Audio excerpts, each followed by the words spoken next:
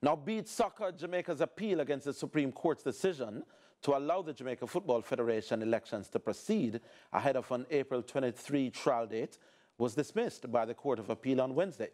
The Pat Garrell-led BSJ, that's Beach Soccer, is in dispute with the JFF about the legitimacy of the BSJ being a member of the JFF.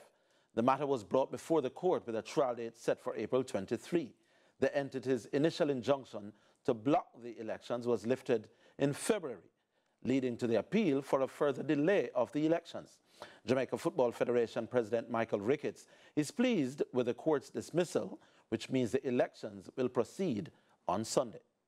The judge made it very clear. In fact, I understand that it was a panel of judges, and they looked at all the documentation and were unanimous. The consensus amongst all of them was that JFF is indeed correct. And what we have done has been vindicated with what would have happened at court today. So elections are on for Sunday, the 17th, and we want to ensure that everybody gets a fair chance. So we have asked the EOJ to oversee the election.